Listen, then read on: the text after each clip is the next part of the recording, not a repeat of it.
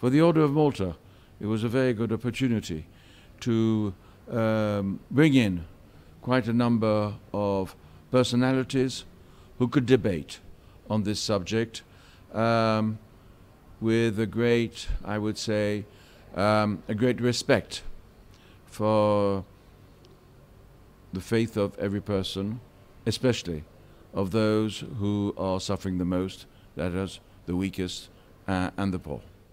The Order of Malta has been on fields of conflicts for years. I would say since the beginning, 900 years ago, already in Middle East. But then throughout Europe, and then also in the last two conflicts of World War I and World War II. But it was always at the service of those who were suffering, either civilians or wounded soldiers. And this in a Christian faith, bringing warmth, bringing heart and care.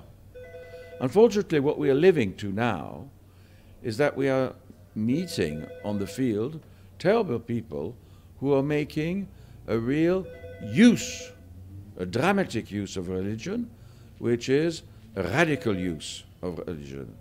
And so they are giving an illusion of hope to all these people that we find now on the roads, displaced, migrants, people fleeing from their houses in terrible conditions.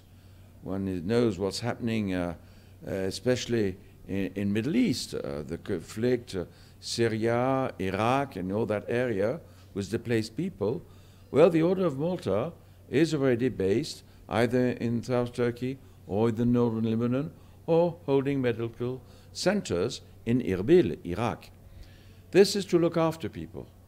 Any faith-based organization or Catholic institution like the Order of Malta must keep in mind that the values of Christian faith are the values of care to those who suffer.